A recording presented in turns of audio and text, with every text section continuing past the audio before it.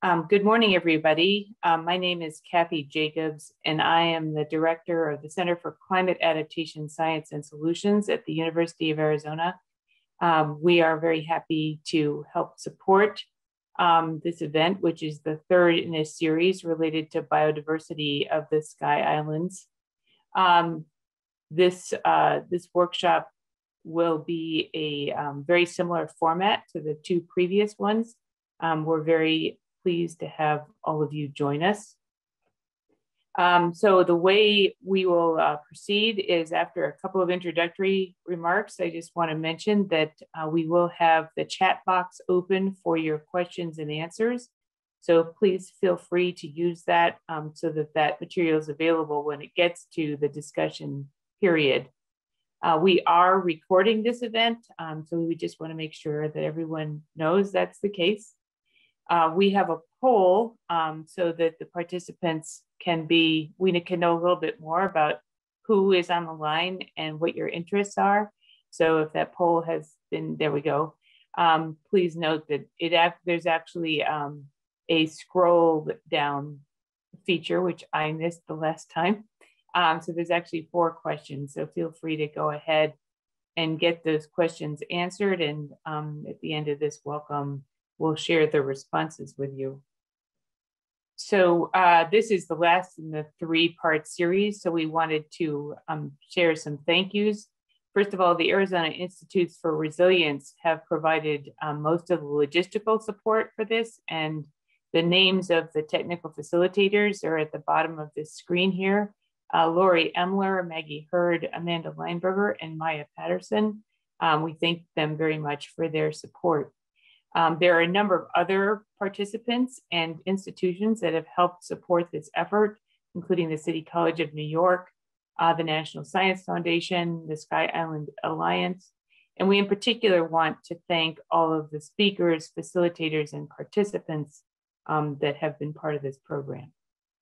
The University of Arizona occupies the original homelands of the Tohono O'odham and Pasquayaqui nations, indigenous peoples who have stewarded this land since time immemorial, and we want to make sure that we acknowledge that point. I just wanted to say a little bit about the Arizona Institutes for Resilience. This is a constellation of pre-existing programs and projects that have come together under the leadership of the University of Arizona. Our vision is to address the crises of climate and global change head on, and have the University of Arizona be the go-to place for students and faculty committed to managing climate and environmental risks and building equitable and effective solutions to these challenges. And our website is provided there. So this is the agenda for today. After this welcome, we will share the poll results, and then we will, Paolo Padri will introduce the speakers, 3 speaker presentations, and then a short question and answer session. Then there will be a 35-minute breakout, report outs, and then takeaways and wrap-ups and closing remarks. So that is the agenda for today. Today's discussion question is, what are the greatest biodiversity challenges to the conservation and management of Sky Island biodiversity? How do we prioritize research to address these challenges? So that's the main question you'll all be answering. In terms of who is with us today, it's pretty evenly split between students, early career professionals, and mid-late career. And as with our previous ones, the vast majority of the participants are scientific academic researchers. And I would say there's actually more people from Mexico than from the US, which is fantastic. 40%, that's fantastic. And then 28% work in both. So that's interesting. And then finally, as far as primary study systems, animals seem to be outnumbering plants 2 to 1. So it gives us a little bit more of a view of who's with us today. So I am going to close that and we can stop sharing my screen and move on. Thank you all very much for joining us. Thank you, Kathy, and thanks again, everyone, for being here. Those of you that is the first time, welcome. Thanks for joining us today.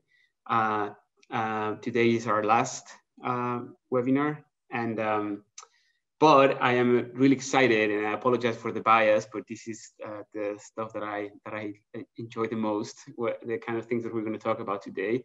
Not only the main question that we have is extremely interesting from a conservation management perspective, of course, but I am also really excited because of the speakers that we have, because of the topics, because of the amazing work that the three of them actually have been doing.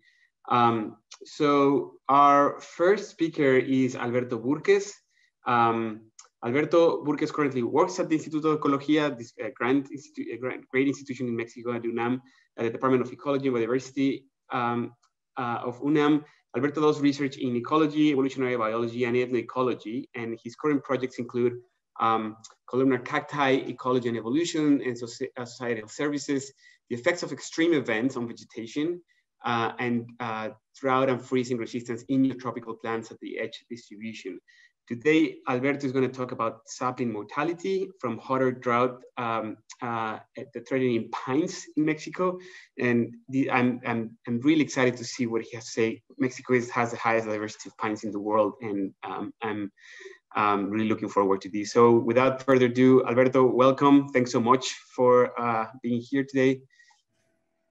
Well, today I'm going to talk very briefly about a joint project with the University of Arizona led by David Brashears and Angelina Martinez, and a group of enthusiastic researchers in Mexico and in the USA about sapling mortality, hotter droughts, and the pine forest outlook for Mega Mexico 3. What you see, the map you see in the screen is the map of Mega Mexico, a country bigger than Mexico that includes parts of Central America and all the southern border of the USA. This map was delineated by Jerzy Rędowski, the foremost researcher in botany in Mexico, highly recognized researcher, and is based on floristic affinities. So this is what a real map should look like.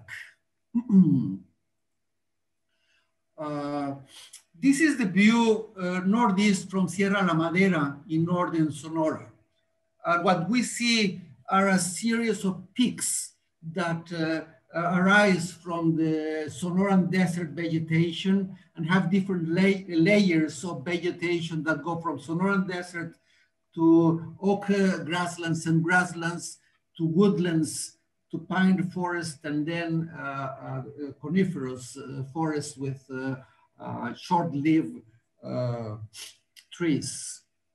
And here's a whole collection of the most important sky islands we have in northwestern Sonora and the southeastern Arizona, sorry.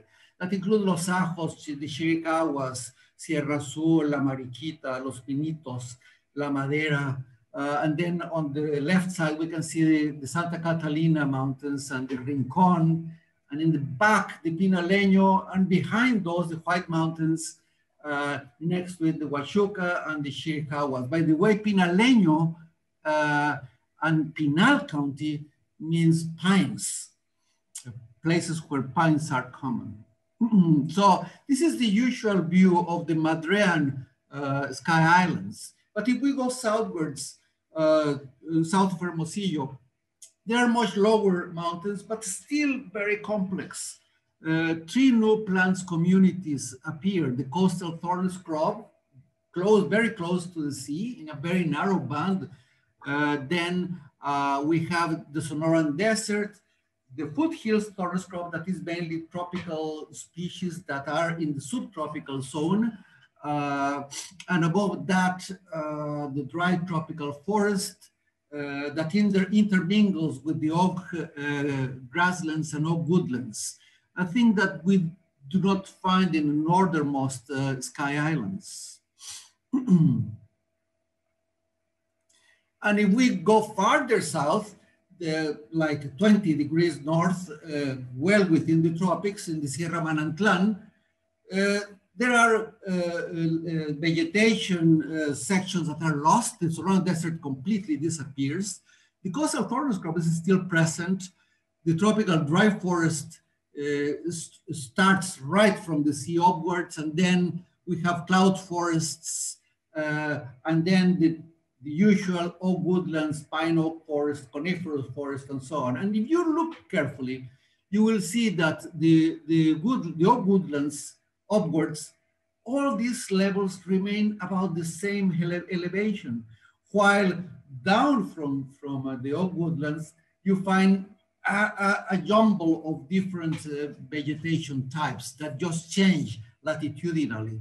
And this is because, and as Hela will explain in her talk, because it's mainly related to the freezing isotherm, in which that will put a limit to the expansion of tropical vegetation. So almost half of the world's pine trees are found in Mexico.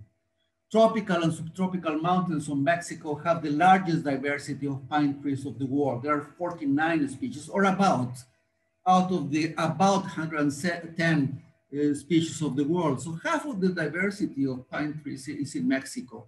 And many of the rest are in California. And the same applies to oaks, by the way. And the Madrean Sky Islands are a unique set of mountains that are in between these two areas, between the mainland ranges of Mexico and California. And forest persistence may be at greatest risk along a steep gradient of elevations where seedling and sapling mortality due to a predicted hotter drought could drive long-term species range contractions. These are pictures from Manantlan. Well, in 1977, Peter Grob, that was the advisor of Dr. Martinez, by the way, introduced the regeneration niche concept. A plant species cannot persist if the environmental conditions are only suitable for adults and not for production of fruits, seeds, germination, and seedling and sapling establishment. And for regeneration, pine forests rely on the ability of these very early stages of life to tolerate hotter droughts. And model projections assessing impacts of hotter droughts supported by drought by temperature experiments are lacking. There are very, very few experiments showing experimentally how these saplings can withstand drought and heat. And of course, of particular concern are regions that are composed of these steep gradients associated with the Sky Islands. So we decided to test experimentally how hotter drought saplings of Mexican pine species could withstand drought and higher temperatures predicted in the future. And to do so, Dave Brashears invited us to start in this venture.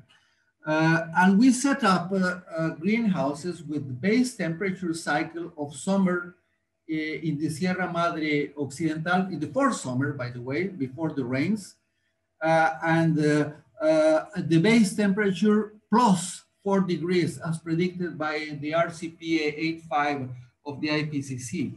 So we had a base temperature and a hotter temperature greenhouse, the same cycles. And we grew these 5 species.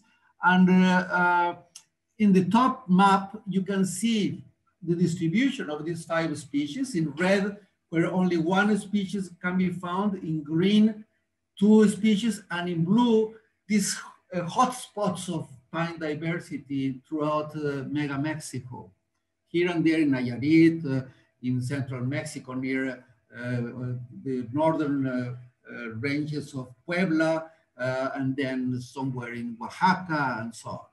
And this distribution of pine trees coincides very well with the major ranges in Mexico.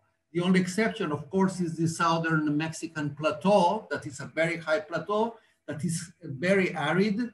and of course there are no pine trees there because of the rain shadow effect. So we are showing only 2 of the 5 figures here in which we tested these 5 species, and we found that if we water the plants, there was a 100% survival in the base chamber. So if we kept watering the plants throughout the experiment, all the species survived in the base chamber, but not even watering. Not all of them survived in the hotter greenhouse. Some of the species have losses, not large, but some losses. The experiment lasted 60 days to reach 100% mortality of all species, and we found differences between 6 and 17 days between survivalorships in the base and the hotter chamber for all the species. And those are the survival curves. In red, the hotter; in blue, the base chambers for individuals that were not watered throughout the experiment. So we found also that some species were more resistant than others. And in the image, we are showing the median times of survival for a typical plant subjected to hotter drought for each of the species. So some species last longer than others. For example, Strobiformis and Pseudostrobus are the ones that last longer, and Montezuma and Engelmannii, the ones that do not last for a long time, until death. Then, knowing that hotter droughts really subject plants to intensive stress leading to mortality under hotter droughts, we use the thermodynamics of dry adiabatic lapse rate projections to bound the species distribution in elevation under hotter drought in Mega Mexico 3. And we assume that the conditions were the RCP85 leading to higher episodic droughts by temperature events, that the only change in the actual species distribution was a change in elevation, not in latitude. There was no chance to disperse because of the short time scale, and that only abiotic filtering was occurring. So we were not considering the biotic interactions, for example, the Norse plant effects. And what we found is that there were great losses ranging from 35 to 55% in the distribution of all 5 species studied. And in 4 of the 5 species, the net distribution losses in terms of surface area were between 30 and 50%. So we are losing very large chunks of forest given an increasing drought by temperature events. And the gains and losses are not especially similar among the species. Pinus engelmannii have extensive gains southward of the mean latitude and losses in the northern reaches of distribution, while Pinus strobiformis shows a great reduction in its southern distribution, gaining a small foothold in the Rocky Mountains. These are unpublished data, and please do not reproduce outside of this conference. So the third test we wanted to do was to see if the predictions derived from the experimental base, the bounding projections, really were related to elevation. That means higher elevation species will lose a greater portion of the surface, and surely it happened. Say, Pinus engelmannii, the lowest elevation species in terms of the centroid distribution, have a much smaller loss than Strobiformis or Montezuma that were the highest elevation species. So higher elevation species do lose a much higher share of their surface area. So we conclude that adult tree mortality has been documented elsewhere, but the future of forest persistence depends on the survival of saplings, and little research has been done on seedling and sapling survival under hotter drought. And all the 5 species respond to hotter droughts. There is an increased mortality, and some species are more sensitive than others. The increasingly frequent hotter droughts events are now occurring, and these have a strong effect on the regeneration niche of saplings, probably stronger than on adult trees. We can see the forest, but we will not see the saplings, suggesting that in a business as usual scenario, the studied species will show a die-off affecting between 35 and 55% of their broad distribution. 4 of the 5 species have net losses amounting from 30 to 50%, and local growth extinctions are likely to occur for some species, particularly those in low elevation. Sky islands, where upward migration cannot occur because they're not very tall, will suffer a lot from that. As a result of ongoing and projected adult tree mortality, shorter and smaller stature forest, if any forest, will be the future. Our results reveal substantial threats to longer-term forest persistence across mega Mexico, while also, in conjunction with other studies, reveal high risks for pinus forests, and probably oaks and other high elevation species. And broadly, our results illustrate how mortality of earlier life stages, such as saplings, not just as adults, drives regional risks of forest persistence. Thank you.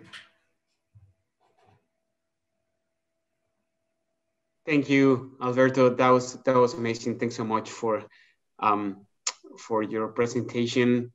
We do have a question already from Dakota Rosie.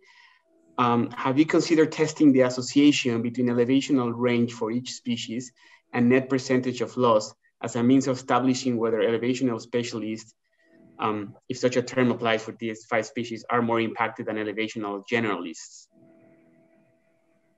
No, but that could be a great project. We need postdocs and graduate students to start testing this because when you have a good project, many new questions arise. If you have a bad project, it ends and that's it. But this project has brought many new questions that are worth exploring.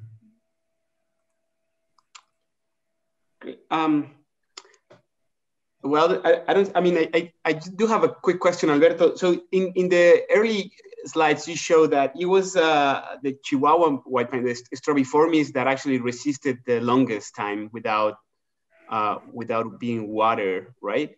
Am I correct? And that is the white pine. Yeah, but still, but that's the one that showed the greatest losses in cover. Yeah. Okay. Yes. I don't know if there's. I'm just scrolling to the chat. We develop a resistance evaluation for each of the species, and some species are more resistant than others. So this is what are you referring to? There are differences in resistance. And in a future experiment, we will try to measure resilience. And resilience can be measured by watering once you reach the median point for your experimental population. You see, if you re-water, see how many of those can rebound and be brought back from the dead. Yeah. What about, Alicia is asking, what about population-based differences within species? Can you elaborate more on that question? I think Alicia is just asking about what the differences within species based on the populations, or perhaps meta populations. But maybe I can explain it speaking. Yeah. So my question is, and I arrived a little bit late, so sorry if you say this earlier in your talk, but how did you choose the trees that were used in the experiments to represent the species as a whole? Because as you say, some of these species have fragmented distributions, which means that one population might act differently than the other in terms of its resistance to drought? Or do you think this is a trait which is fixed at the species level and there will not be differences among populations? Very little research has been done on that. It's most likely that there are strong differentiation along latitudinal and elevational gradients for all the species. What we had were single source collections for each of the species. For example, for Pilus gregii, that is a rather limited distribution species, I think the population we had was the northern one. For Engelmannii, there were populations on the northern side of the mountain near Cananea, I think. And for Strobiformis, that there is a lot of discussion about separating into Ayacahuite and Strobiformis. I think we had a northern population too. But that will be the core of this experimental design is just trying to explore the resistance of different species, the functional response to hotter drought, and of course there will be defined differences once you start separating populations. And I am sure there is a lot of genetic differentiation along the Sierran ranges because of abiotic processes related to latitude. I don't think there are effects of gene flow, but certainly there will be some growths that have local adaptation along different elevational levels. I think you are going along these lines, Alicia. Yeah, exactly this. Okay. I remember an experiment with Abies religiosa where populations were very different in terms of their resistance to drought. So something to take in mind. Thank you. Yes, my former student, Sebastián Arenas, is working on Abies populations in central Mexico now. Actually, I'm in his committee. The world is very small. Right. All right, thank you. Let's so we have a couple more things. Maybe we can speed it up a little bit. So Tim Burnett is asking, what about pine beetle infestation? And then Chancellor McDonald just asking, just curious about the link between experimental setup and natural conditions. How many days are the average and extreme drought periods in these areas? This is a very important question, particularly regarding the length of drought. So the difference between resisting an extreme drought by temperature event with high mortality is between 6 and 17 days. And this is very likely to happen, say, at the lowermost distribution of each of the species. I don't know if Dave would like to elaborate more on this question. I'll just say very briefly that in terms of the bark beetle part, it will probably make things more, worse than it is now. And in terms of worse than what we've estimated just using drought and heat. So we've done conservative estimates of how fast they will die. And then relative to the drought frequency, we've sort of assumed in these experiments a single drought. The plants started wet and then it was a protracted drought. And that distribution of drought frequency is curvilinear, so that there's much more long droughts than short droughts. I'm sorry, much more short droughts than long droughts. And consequently, if trees die faster, there's a non-linear increase in lethal droughts. So anyway, it just doesn't answer the question of the exact drought distribution, but drought distributions are non-linear with lots of short ones and few long ones, and that influences the number of lethal events. Thanks everybody for your questions and your answers. I think we need to keep moving. And so now it's my pleasure to introduce Melissa Merrick. Melissa is an Associate Director of Recovery Ecology for the Southwest Hub at the San Diego Zoo Wildlife Alliance and an Adjunct Assistant Research Professor at the University of Arizona. Her research primarily focuses on the ecology of vertebrates and of conservation concern. She incorporates natural history, population dynamics, space use, habitat selection, behavioral ecology, and landscape connectivity to understand how animals respond to their environment, including impacts of disturbance and invasions. Melissa, welcome. I think a lot of your work happens in the Pinaleños, if I'm not mistaken, and I was just camping there a few weeks ago, and it's such a wonderful place. So, welcome, Melissa, and thanks. Gracias, Paolo, for the introduction. Bienvenidos a todos. Es a placer estoy con ustedes hoy día. And so I am going to build upon the wonderful outline that Alberto already laid out for us, talking about the forests of the Sky Islands and the unique biodiversity of forests, but I'm going to look at it from the perspective of some of the tree squirrels that depend on the forests for persistence, and some of them are endemic and unique as well. So that is why I think of them as little jewels or treasures of the Sky Island province. And so I'm going to be talking about some squirrels in the Madrean archipelago and then look a little beyond that. So one of the reasons why studying tree squirrels is so interesting is because it's extremely long coevolutionary history with forests in which they depend. So tree squirrel lineages are over 38 million years old. So this is a picture of a fossilized skeleton of a 38 million year old tree squirrel. And as you can see, they really haven't changed at all in form and function. And so this really just outlines that this is a successful plan. And if it isn't broke, don't fix it.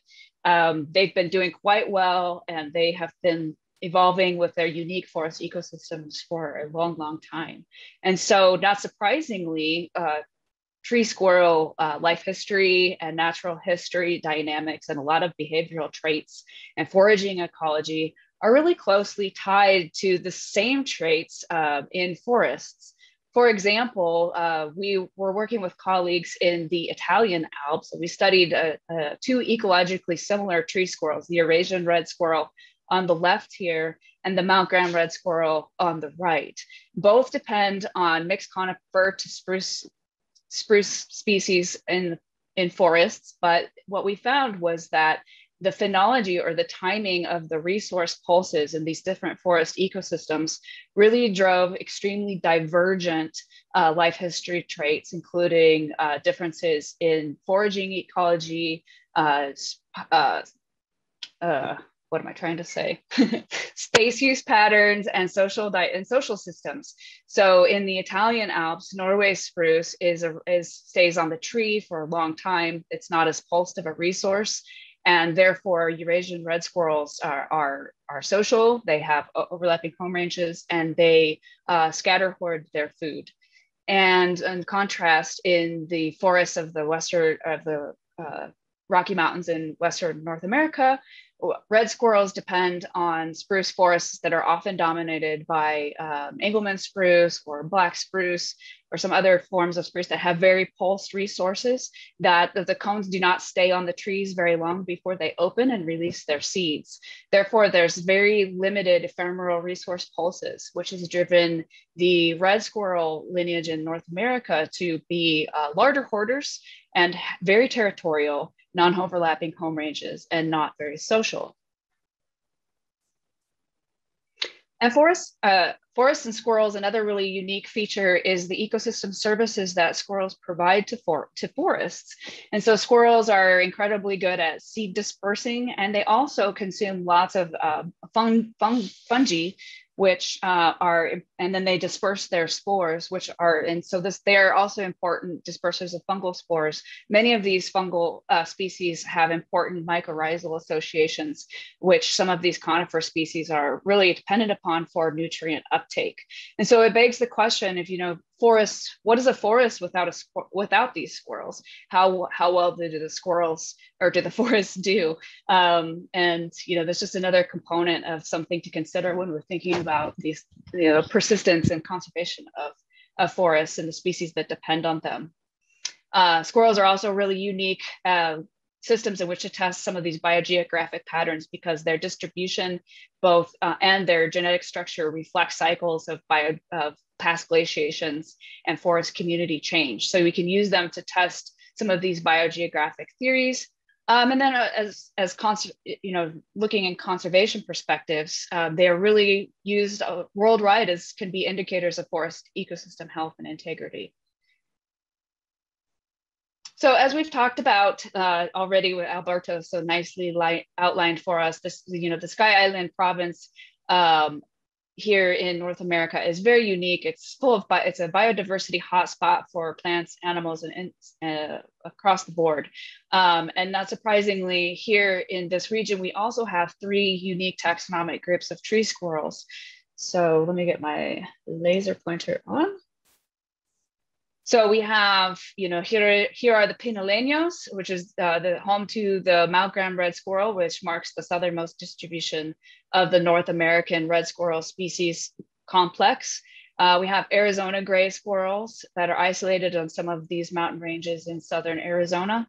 And then we have the Chiricahua fox squirrel, which is a subspecies of the Mexican fox squirrel, Cyrus nayarittensis, which is endemic to the Chiricahua Mountains.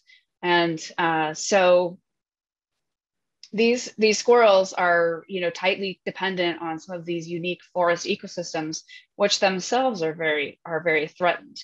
And just to highlight something that we talked about last session, of the importance of understanding the genetic diversity of some of these island endemics, or some of these populations that have been isolated for a really long time, a recent revision of the genus Tamiasciurus, which is with what the North American red squirrel group is subsumed into, showed that actually here in the Southwest, we do have a unique new species, which is now being called Tamiasciurus fremonti, for which the Mount Graham red squirrel shown here is part of that new species. So there probably are a lot more of these cryptic species of conservation concern in this unique region than we even know about. And so today, what I'm going to focus on are a couple different examples, locations, and talk about some of the threats to the forest and the squirrels that depend on them. I'm going to focus on the Pinaleño and the Chiricahua Mountains, shown here in orange, as some of the examples of some of the threats and conservation concerns. I'm also going to talk a little bit about a stranger in the genus, this little guy down here, the Mirnza squirrel, which is endemic to the Sierra San Pedro Martir in Baja California Norte, as kind of an example of something we might be looked to see how squirrels might deal with future forest changes in light of climate change. So we know that one of the biggest stressors to forests in this region are increasing intensity, frequency, and severity of disturbance events, including fire. And this, I think, is one of the biggest conservation concerns that are facing forests in this region currently. And as Alberto outlined before, we are facing this threshold upon which we are not sure if species can recover from. So here is an example, the Pinaleños here and the Chiricahuas here. You can see these are compiled burn severity and burn polygons for fire polygons for the last couple of decades. And really both of these mountain ranges have burned completely, almost entirely, have experienced fire of different severities. And so what we're seeing right now is we have this, previous without these like intense disturbances, which include climate change, drought stress. Drought stress trees are more susceptible to insect colonization and defoliation and death. And then we get these widespread severe fires. And so we have a situation where in the past, the threshold to go to a different forest community state or non-forest state was much higher than it is now. So it doesn't take as much to push these forests over the edge into a novel forest ecosystem, or maybe not even any forest at all. And so what is really concerning is what are these forests going to come back as after fire? And this box just shows like this is the past disturbance regime, which the niche of the forests were within those realms. Forests and species within them have evolved to experience this type of severity, size, and frequency of disturbance events. But now we're seeing that those are far outside of what species, both forests and squirrels, are adapted to deal with. So just an example, look at the Chiricahuas here first. And so what we have here is this really unique pine, oak, juniper woodlands that were mature, and that the Chiricahua fox squirrel is really dependent on these for nest sites. And the Chiricahua Mountains have experienced many different fires, most recently a 2011 Horseshoe 2 fire. And what we're seeing is post-fire, the trees that are regenerating are only oak. And this is a work looking at the difference in recruitment of pinus versus oak species over the last couple of decades. And what we're really seeing is lots of recruitment of oaks coming back in these short, multi-stemmed fire, post-fire oaks stature, and almost no recruitment of pinus, just like Alberto was talking about. And in Chiricahua National Monument, we've been surveying over 300 historic sites that Chiricahua fox squirrels used to be very common at. And so far we have not found any, which is indicating that, this, at least in Chiricahua National Monument, is no longer suitable habitat for this subspecies anymore. And so next I'm going to move to the Pinaleños, which are experiencing similar disturbance cascades right before our eyes. So previously, this is in the early 90s, the Pinaleño forest used to be a beautiful mix of mixed conifer and the southernmost distribution of Engelmann spruce and subalpine fir here at the top in North America. And over time, it has been hit with insect defoliation and tree death, followed by multiple fires. And then now, if you fly over the Pinaleños, this is the remnant patch of spruce fir forest that remains. And this is, this is changing the microclimate for regeneration of new saplings. And so we don't know what species will return to these forests that have been impacted so severely by all these disturbances, if any, conifers will return at all. And this is really important for the conservation of red squirrels in particular, because their ecology is so unique.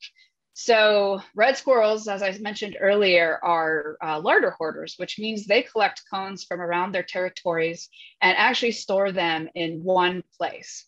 And so they rely, or they select, these cool, moist microclimates in which to store cones. So that prevents the cones from opening and releasing their seeds. And so what we find is that after squirrels have, built up a huge store of cones, they sit and eat them in one place, and they create these piles of cone scales, which are essentially their refrigerator. And so they rely on these cool, moist microclimates in which to keep the cones closed. And they dig pits in the middens to bury the cones, to reserve them even longer over winter. And it also buffers them against the next year that may not have many cones available. It may not be a mast year. And so this is something that's very unique to squirrels in the genus Tamiocyrus, both North American red squirrels and Douglas squirrels. But what is the likelihood that middens are going to serve any adaptive value, or whether they can persist at all when the forest now looks like this? It's more open and dry. We're not sure if those cool, moist microclimates will persist into the future. And, we don't know how squirrels were, that are adapted to their life history is adapted to forests of a certain condition, how they will deal with these changes. And so one thing that we see that's hopeful is that we know that squirrels are very resourceful and resilient, and they're really just trying to make a living any way they can. And they're certainly not trying to die, roll over and die. And so, here we have examples of Mount Graham red squirrels after the fire. They're storing cones in root holes that were left from the fire where a tree snag used to be. And they're still kicking, they're still living and trying to make a living the best that they can. So there is some hope there but we don't know if the forest is changing faster than they will be able to keep pace with. And so I'm going to show you another example of sort of a cousin of the Mount Graham red squirrel that might offer us some clues of what might happen in the future. So the Mirm's squirrel is a subspecies of Douglas squirrel that has been isolated since at least the Pleistocene in the Sierra San Pedro Martir in Baja California Norte here. And really little had been known about it until a PhD student, Nicolas Ramos Lara, went there to do his dissertation research on the ecology of Mirm's squirrel in the Parque Nacional Sierra San Pedro Martir. And so he found some really cool things. And he always calls the Mirm's squirrel the stranger in the genus, because it was full of so many surprises. So here in the Sierra San Pedro Martir, the forest is very open and dry, with a lot of these unique different pine species, including sugar pine and Jeffrey pine. And what Nicolas was expecting was that the squirrels here would also build middens, because that's what Douglas's squirrels do. But what he found was that the Mirm's squirrel did not create middens at all. They are scatter hoarders. They do not have middens. They don't larder hoard. They're non-territorial. They have overlapping home ranges. And interestingly, their cranial morphology is unique. It's a little bit larger, with larger musculature in their jaw muscles. He hypothesizes that could be because they are working with a much larger cone. Some of these cones are even bigger than Southwestern white pine. They're bigger than the body of the squirrel. And he also found that, let's see, he found that they were just unique in lots of different ways. That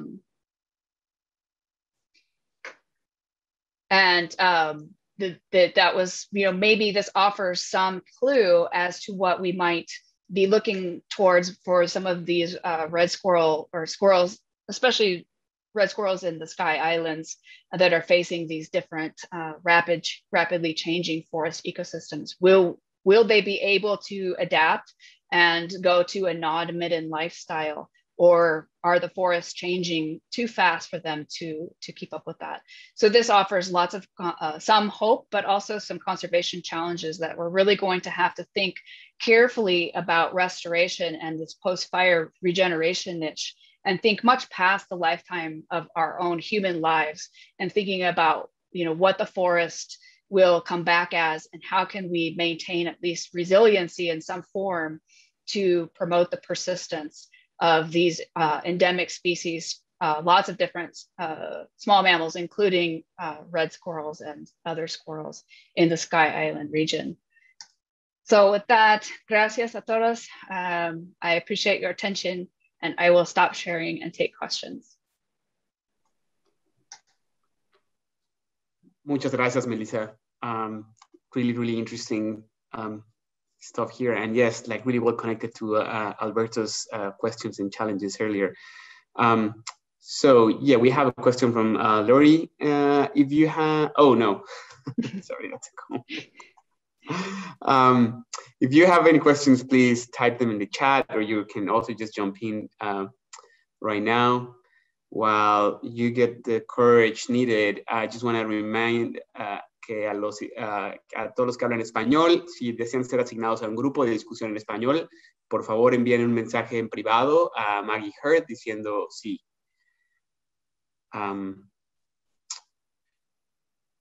Well, Melissa, one of the first, as you were showing the engineering efforts of red squirrels in Mount Graham, I was wondering, are you aware, is there any effort that we could do, on the ground to support the efforts of red squirrels to actually keep engineering the ecosystem the way they've been doing it?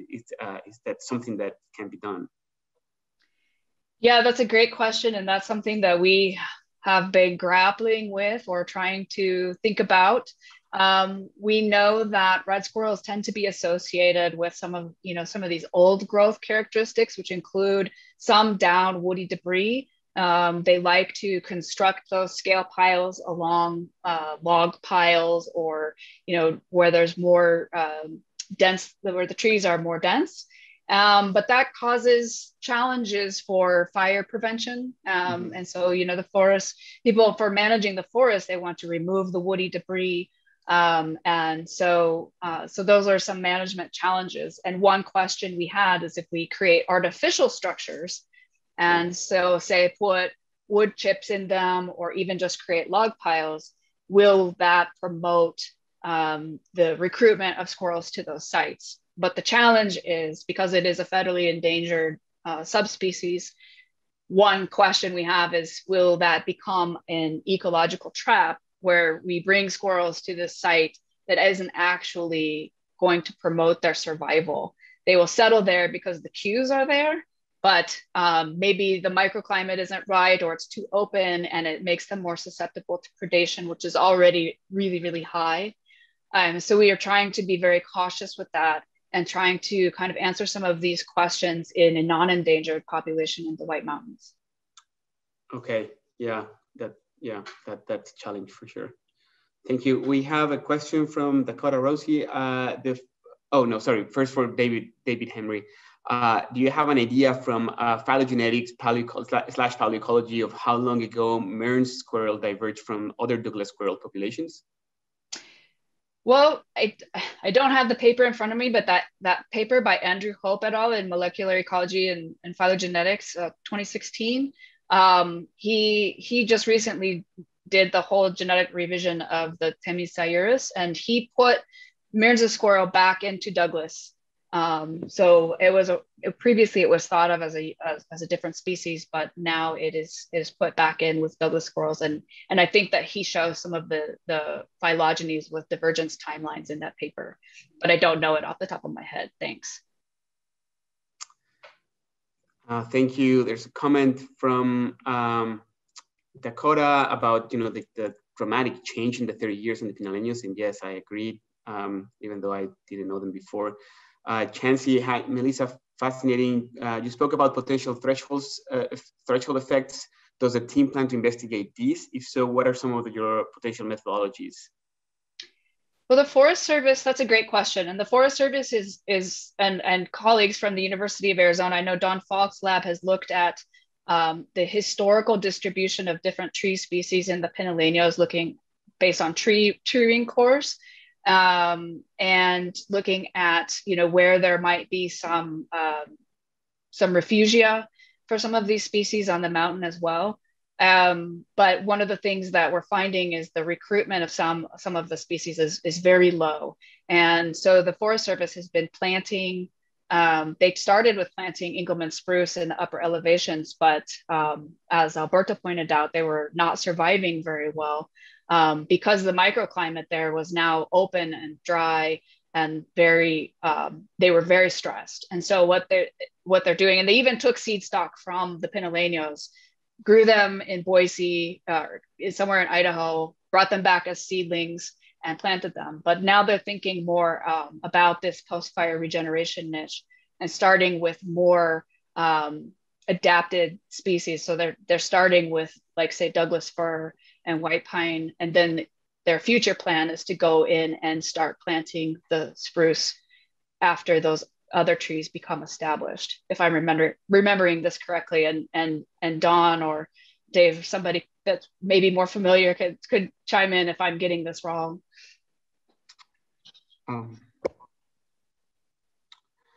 Robbie was asking, can grazing and other management strategies reduce fire intensity, and how does grazing vary between the US and Mexico? And actually, I wanted to ask also Melissa about the Rincon Mountains, which they're known to have a very different fire regime just because of access to them. And I don't know if there are some insights that you can tell us about. Between the US and Mexico? Yeah, well, I guess the question is more around whether grazing and other management strategies to reduce fire intensity that may be happening there. Well, I think that there's the history of like fire prevention in the US, on the US side, has caused some of the problems that we're having with increased large and more severe fires, because there's just so much woody biomass, because fires have been suppressed for so long. And I think in Mexico that is, and please correct me if I'm wrong, I don't think that is as much the case. And fire suppression was not as intense over the last 100 years in Mexico. Yeah, I think there's certainly less of a fire suppression history on the Mexican side in general, I would say. Mm-hmm. Okay, well, we need to keep moving. There's another question, I think this might be quick, whether the predators of the red squirrel are goshawks, or what is predating on them? So the Sky Islands are hotspots of biodiversity for avian predators as well. So the Pinaleños are home to not only goshawks, but Cooper's hawks, sharp-shinned hawks, Mexican spotted owl, great horned owl, long-eared owls, bobcats, and foxes are the things that we see predate red squirrels the most. So they have a lot of things trying to eat them as well. Yeah, that might be tough. That's some stuff. Yeah. All right. Well, moving on. Thank you, Melissa. Thanks very much. So we have now Angelina Martinez Irizar. Angelina is a researcher at the Instituto de Ecología of UNAM, and her research interests have centered in understanding the structure and functioning, biomass, primary productivity, litter decomposition, and nutrient cycling of water-limited ecosystems in Mexico. She also studies the effect of ecosystem response to extreme climatic events like frost, drought, and hurricanes, and the vulnerability of ecosystems to land use and climate change. So it's perfect topic to close today and our series. So welcome, Angelina. Thanks a lot. Hello, everyone. Thank you, Paulo. And I want to thank the organizers for having me here today to share with you this talk, that is the last of the sessions, that I entitled Resilience of Ecosystems to Extreme Climatic Events, from ongoing research together with my colleagues and students in my lab from UNAM and ITSON. Let me see how I pass to the next one. Here, right? Here. I will start using this Alberto's slide from his talk, just to show that moving further south in Western Mexico, tropical dry forests occupy a much wider band below about 3,000 feet, millimeters in elevation. And they are there as well, affected by global warming as all of the mountain on the top, and responding to what is happening above. So they go from 1,000 meters down to the coast. Snow and freezing temperatures are frequent in mountain systems, and you all know very well, and these pictures you are very familiar with. Indeed, because of the orography, the number of days with minimum temperatures below freezing every year are present almost throughout Mexico. And the higher number, as you can see in this map from Conagua, in the peak of the mountains, mainly in the Sierra Madre Occidental with the highest elevation of all. In the frost-free areas and under strong rainfall seasonality, the tropical dry forests, indicated here in green, are the dominant vegetation type, and they go from 20 degrees north, subtropical, to down to the 16 degrees north. So they span a lot of Mexico.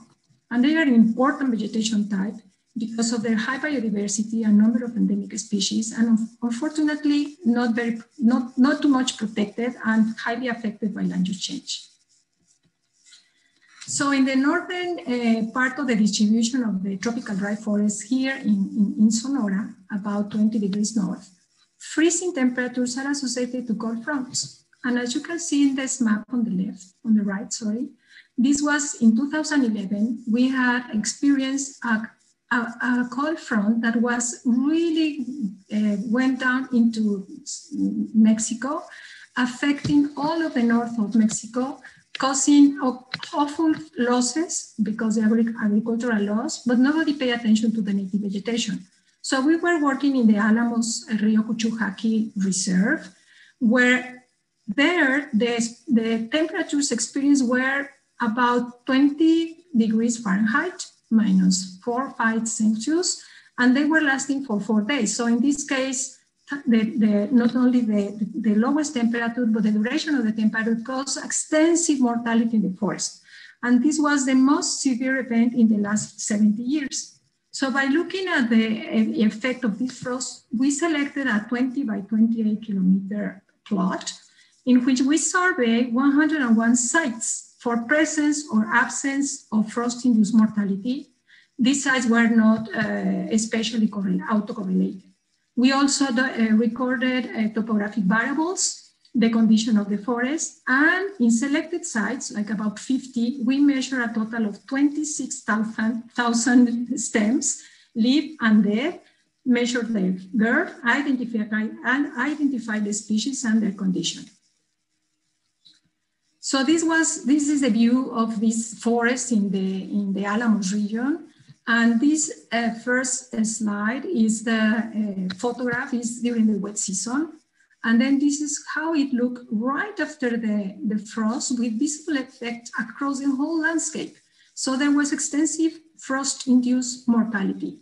And the effect is persistent until today. So you go to the forest and you see all the standing dead leaves, dead trees there.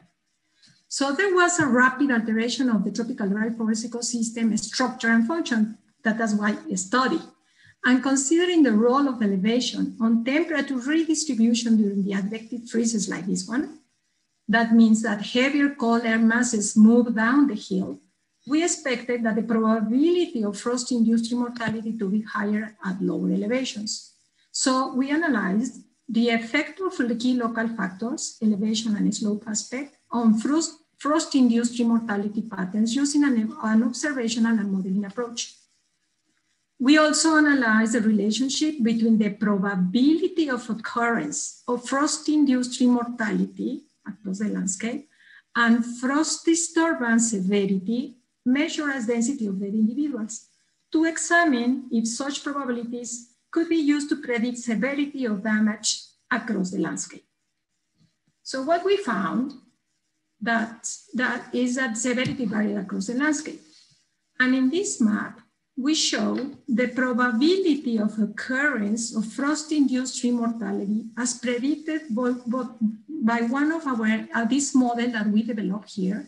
And we tried different models with different variables. This was the simples and with excellent fit.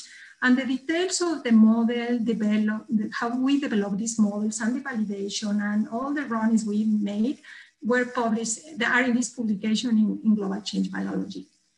So what we found is that there is a threshold below which frost-induced mortality is likely to occur regardless of slope aspect and forest condition. That was about this line, 600 meters in elevation. Sorry, I don't have in feet, but should be 300? Oh my God. Okay. The correlation between the predicted probability occurrence of tree mortality and the density of dead individuals, that is the severity of the damage, was highly significant in these two areas in which the sites have concave terrain, which traps cold air, increasing disturbance severity. So that means that other aspects of the morphology of the terrain are important in modulating the effect of these disturbances. Well, we use NDVI anomaly as a measure of canopy loss, and what we did was to compare the long-term NDVI signal for a period of 12 years, pre-disturbance conditions, and we compared that image with this one, that what this was just after the frost during the growing season, and we did a selection of images that were clear and that were accurate, etc. So the anomaly is just the differences between these two images. And what we found, and you can see here, as the 8% of the total study area had negative values, mainly in the middle elevations. Also, we relate the anomalies with the number or the abundance of frost-killed individuals. And we found also a negative correlation between that, so that we were able to predict well the severity of mortality. Finally, resprouting, which is a typical response of these TDF trees to damage, was negatively correlated with NTD anomaly, as you can see in this graph below, also predicting very well frost-induced damage in the native forest. So the 2011 frost was an extreme event that caused an extreme and immediate impact on the northern limit of distribution of the TDF. This was confirmed by the abrupt change and extension of negative NTVI anomalies across the landscape and the associated high severity values that we observed.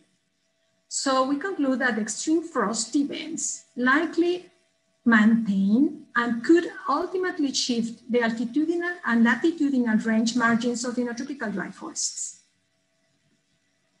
I will move a little bit further down in latitude to show a different extreme event that caused unprecedented alteration to the tropical dry forests due to the incidence of two hurricanes. We were working in the Chamela Reserve in the coast of Jalisco, also in the foothills of the mountains, where in 2011, we had a Yoba hurricane, category 2, that we thought it made a horrible change and alteration of the canopy. But 4 years later, Hurricane Patricia struck the area, and this was the first category 5 hurricane to hit this part of Mexico in more than half a century. So only 4 years apart, these two big disturbances, and they produced this in the landscape that we never seen before. I've been working in this area for 40 years. So what happened? Wind force, before that, in the Chamela forest that I've been working there, we have long-term data, and we know now that ecosystem processes are strongly controlled by the temporal distribution of rainfall.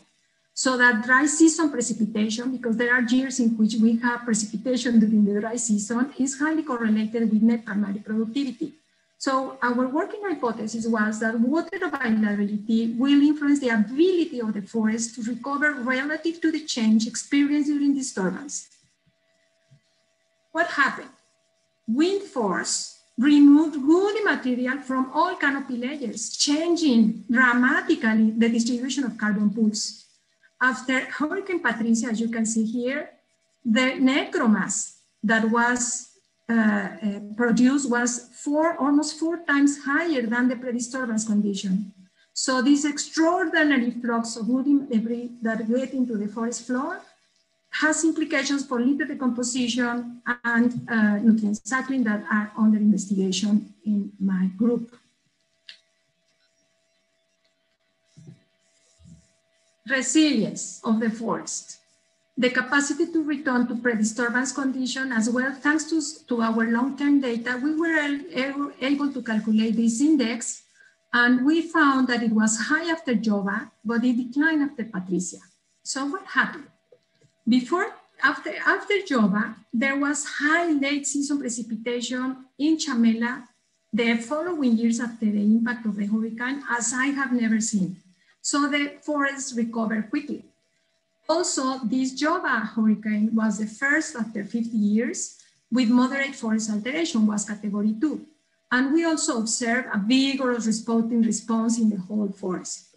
But after Patricia, the annual rainfall was 20% below average. We had extremely low dry years. So there was a much greater alteration of forest canopy, gap fraction increase, and the height of the forest decrease. Tall trees disappears. So there is also a cumulative effect of stressful episodes that are challenging the resilience of these ecosystems in the long term. So both events, frost and hurricanes, cause significant alteration of the canopy cover and forest biomass, nutrient cycling at all levels. We published a special issue in Forest Ecology and Management, a collection of 16 papers in which you can see the responses, the resilience, and the resistance at the population level, community level, ecosystem level, and it's an interesting publication that we got out from this project. Since these events are predicted to increase in frequency and intensity, of course, we are continuing and we are expanding our monitoring in the Chamela and the Alamos TDFs to analyze the responses and recovery from multiple interacting natural anthropogenic disturbances, but also to understand the legacy effects and the implications for the ecosystem persistence in the long term. So I am convinced that long-term ecological research at the ecosystem level is a high priority in the Sky Islands. And as Terwala and in this paper from the Himalayas said, particularly sensitive to climate change, mountains serve as suitable sites for tracing climate-induced biological responses and elevation range shifts and contractions, forest contractions. Thank you so much. Thank you very much, Angelina. This was wonderful. And I guess a reminder too that as the climate is changing, we're not only the hotter conditions are what matters. Yes, freezing temperatures come. Yeah. I mean, and they go down to the subtropical area, and it's part of the mountains. And so, since the forest is connected to what is happening above, so if it contracts or if it keeps the limits, moving the limits, so I think it's important to consider as well this vegetation balance. Yeah, I wonder what happened with the last one that hit Texas and then northeastern Mexico. That was also pretty rough.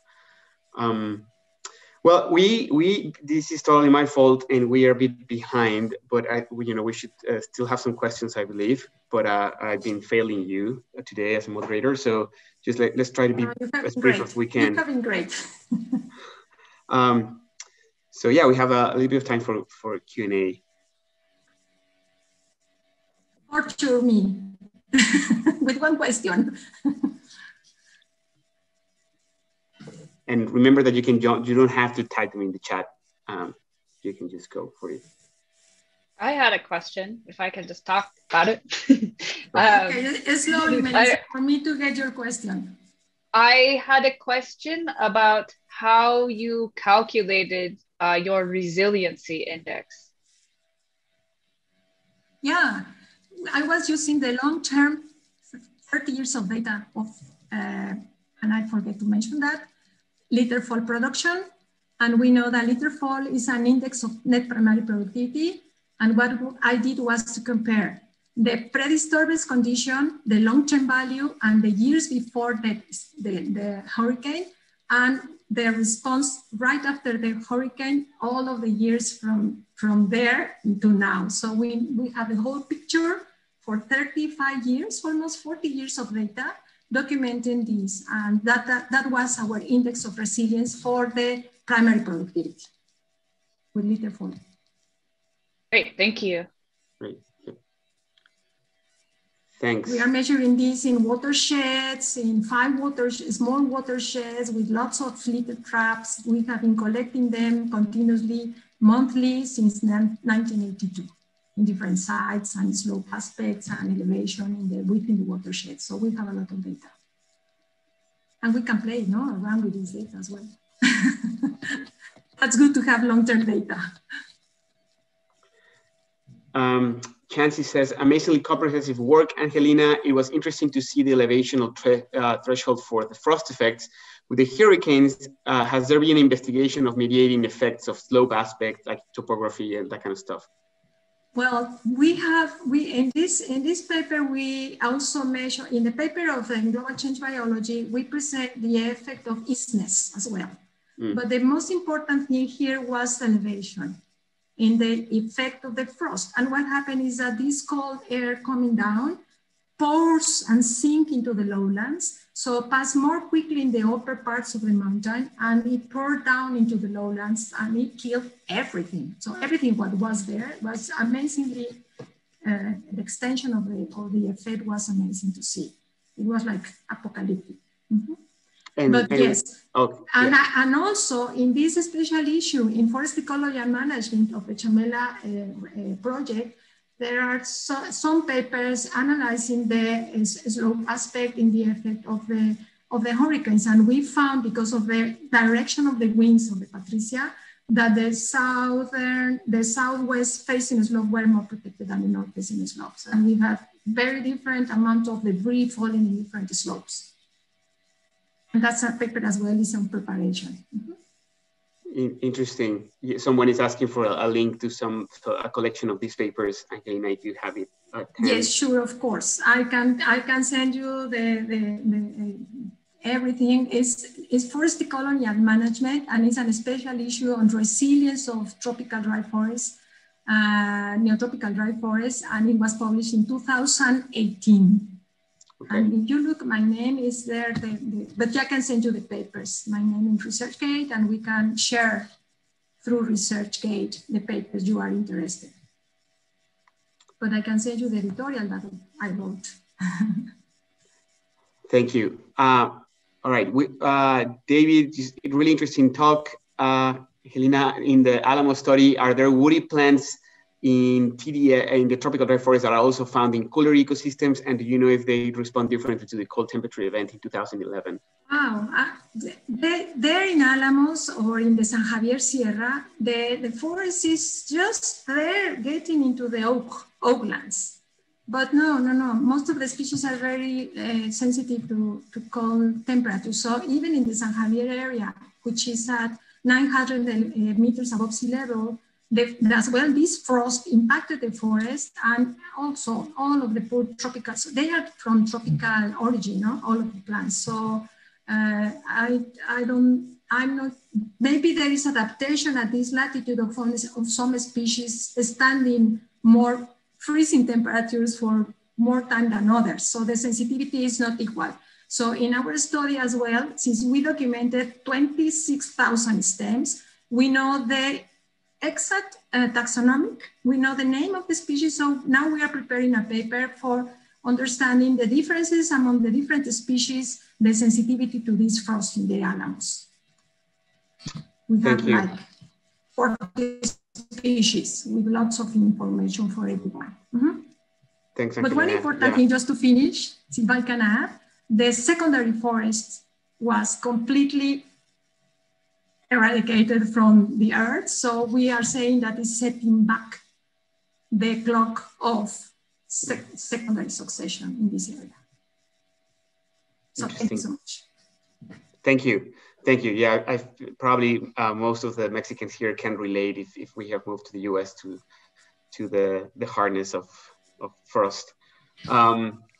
Okay, well, we need to move into our breakout sessions. So here you have the links. So please go to the ones corresponding to you. And after that, we'll have a reports out session. And we want it to be a more participative session being the last one. So we'll all be jumping with some comments. And then at the end, we need to leave some time for closing remarks from Robert. So see you in a bit.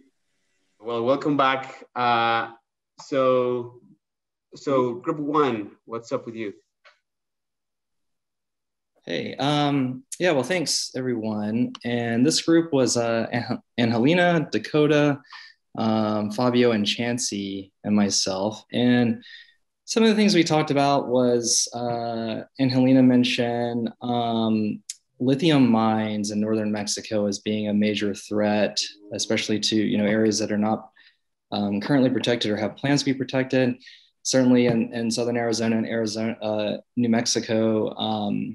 Copper mines, mining is certainly a major threat to the Skyline region. We also discussed the importance of really the public perception and understanding of the value of these ecosystems. And one of the things that, we discussed was and I work with some economists that do things like ecosystem valuation, but especially in southern Arizona, lots of recreation that occurs throughout the Skylands, largely on public lands. Bird watching, it's a major bird watching destination. So just understanding the dollar amount that is provided to the region from the biodiversity of these Skylands could be really useful in advocating for conservation. Other things we talked about was thinking about, lots of things going on, fires, droughts, hotter droughts. Some of the other things we didn't talk about, grazing, and how, there are these global change, climate, global scale climate drivers that are certainly impacting the region, but those aren't necessarily, how do we manage those on a local scale, thinking about, reducing fire loads, grazing, mitigating invasive buffalo grass, things like that are some of the things that we could, that seem actionable from a local level management approach. I think that's mostly it that we talked about. Thank you, Robbie. Group 2 with John.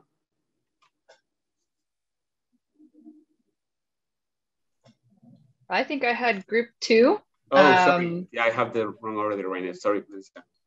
Oh, that's okay. So our group was Robert Anderson, Bethany Johnson, and Edmundo Gonzalez. And so we kind of went big scale. And Robert started off with talking about how, there's all these new drivers that keep popping up that are that new threats or drivers of change in this, globally. And he was wondering how much do these different drivers vary across different regions or ecosystems. And it would be really cool to look at some commonalities of some of these drivers across, say, a latitude on a global scale. And would the ranking of some of the most important drivers of conservation concern or driving big change or threats, would that change or stay consistent across these at these larger scales? And we talked about how we really don't know much about all these different drivers in different regions. And Edmundo suggested, similar to what Robbie's group was talking about, is that, to focus on, some of these regional challenges, he suggested creating a team or regional task force that was interdisciplinary to focus on some of these policy, these issues on the ground, bringing together scientists, policymakers, land managers, to start to investigate and discuss what those priorities for conservation are, and where do we invest money, if there is any, towards those. And Bethany mentioned that one of the biggest challenges was getting people to agree on what those priorities are, what those action items would be for conservation. And if I missed anything, please chime in if you have any other comments to add. Okay. Thanks, Melissa. All right, group 3 with Brooks. Yeah. So some similar themes, I think. We talked about just the challenges of scale, local versus regional versus continental scale, the sort of drivers of change and different effects, and how it's not always easy, or maybe it's always difficult is the better way to phrase it, to sort of, scale those things up or down. And then that also is just sort of a practical challenge when it comes to implementing management and conservation practices. And then we discussed quite a bit. It's kind of a similar thing, I think, in sort of scaling what you focus on in terms of the focal units almost. So like individual species or ecosystem functions that you're trying to conserve.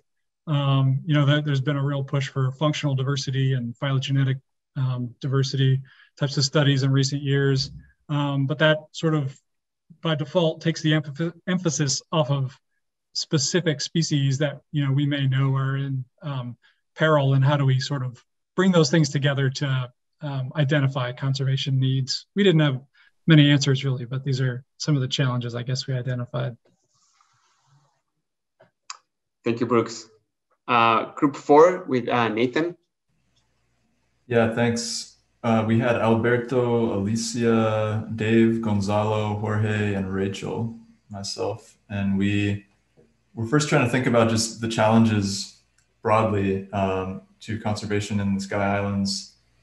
This idea of the changing vegetation template that we're now observing, and how does that impact the biota, land use change, climate change. But we really kind of keyed in on this idea that the Sky Islands are fairly small in area and fragmented by their nature. And so this idea of small range sizes really making all and population sizes kind of lending greater risk towards stochastic events like fire. And so that like one of the chief concerns for conservation should be like trying to figure out how to mitigate those small range sizes. We can also kind of in turn use this as a tool of, okay, maybe the Sky Islands are kind of a barometer for change. This was for Dave Brashear's terminology, which I think is pretty good. This idea of an early warning system for broader terrestrial change, and that actually, if we start to really bring down emissions, say in the United States, we might be able to detect practical changes in the Sky Island system once those emissions drop. And so that could be kind of a reinforcement of these policies could actually have a positive change. But that we don't currently have any kind of standardized indicators or regular monitoring efforts across the Sky Islands. So that's a pretty big challenge that a group like this could try and work towards. Was there anything else that I missed the last minute of our group? So. Thank you, Nathan. Group 5 with Erica. Yeah, so as usual, I think a lot of things that were said in my group were addressed by the other ones, especially in terms of having these systems that are somewhat disconnected or fragmented, and thinking about how this is dynamic, their connectivity might change over time historically. But one of the things that did come up that was quite different from what everyone else said was thinking of the practical terms of how practitioners and government support might vary across the system on either side of the border because of the system that is crosses borders, and how this might be increasingly difficult with, so when you have other social problems that might make it even harder, for example, the problems with the cartels or, the whole border wall situation going on at the moment, how that might actually make the conservation, the practical side of conservation harder. And I guess the other part was well, how do we address the needs of practitioners to prioritize our research in terms of those needs was something that also came up in my group. Thanks, Erica. I was with group 6 in Spanish, and I guess the two main takeaways were related to, well, first, one thing was that the challenge of doing ecosystem ecology research from a perspective of disturbances, because, well, just in general, but because of how is it that we need really long-term data and long-term studies to understand, how really ecosystems are responding and how different species might be responding. And one of the things we were discussing was that perhaps, one way we learned in the past weeks, a lot of other approaches like genetic and molecular approaches, and then paleoecology and paleobiology, and how to maybe integrating groups that have all these different expertises so that we can understand change on the long term, especially related to climate and disturbances, might actually give us a clue, so that ecosystem, anything related to management and conservation, has at least the best possible quality of information behind it. And then we actually had someone from CONAMP in our group, and that was great because I guess another of the conclusions was that as researchers, and myself having worked at CONAMP some years ago, I guess the petition is to please share your research back in different ways with CONAMP staff and with the people that are on the ground, and try to seek for opportunities to talk to them. Right after the research is produced and you have the results, that is really key to try to link these two things. And I think we forget about how much that doesn't happen. So that is something to highlight. With that, actually, I want to remind you that we at Skyline Alliance, we're trying to put this effort around parks across the border, at least in Arizona and Southern California, of clusters of researchers that are directly connected to the staff of these parks.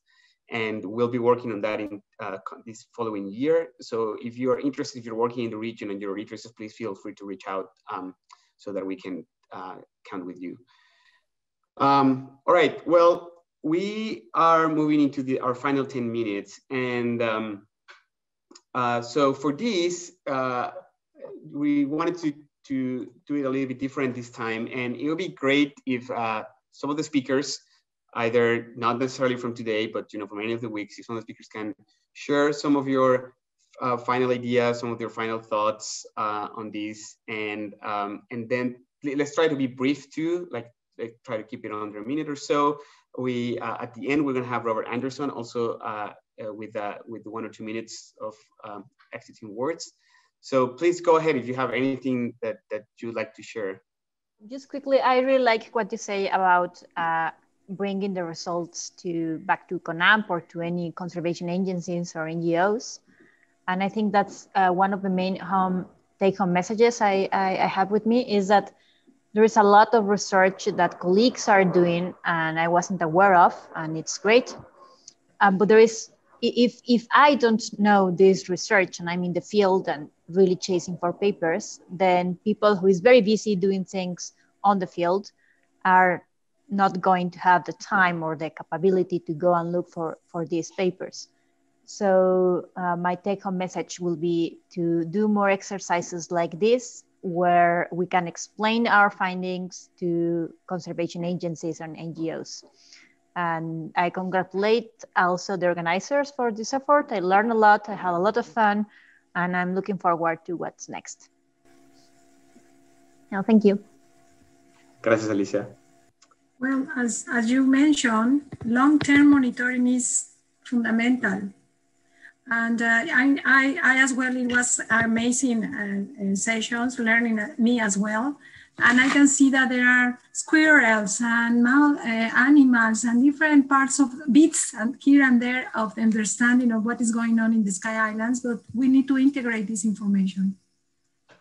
What we know about ecosystem processes at the community level, at the population level, at the molecular level. So we are able to link all these pieces together, to have a broad perspective of what is going on now, or the changes we have been detecting as I show you in the TDF along the Pacific coast of Mexico.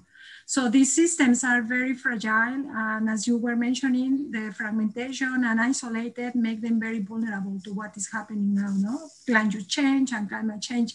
So, but is there, in your experience, already a paper in which all the information is put together to integrate what we know about these systems? That would be a good addition. Thank you. And thank you for putting together this amazing symposium or workshop or event. Thank you. Thanks, Nina. Yeah, and I can't see everyone's screens. So if you are doing the raise your hand thing, so maybe maybe just say something. Aya Vasquez had her hand up a moment ago. Okay. Now that you gave me permission, I will. I joined the congratulations for everyone involved. Thank you very much. And I will just add something that might be very obvious, but is not in practice, that this research, all research, this framework we have here needs the collaboration from many people, many instances, many universities, many fields of expertise. So we do really have to keep on working in collaboration between USA, Mexico, and far beyond, and to do it in the best of equal circumstances and rewards. And this is a great proof of that we are trying to do that and do it in the best way. That'll be it. Congratulations again. Yeah, congrats to you all. Thank you, Ella.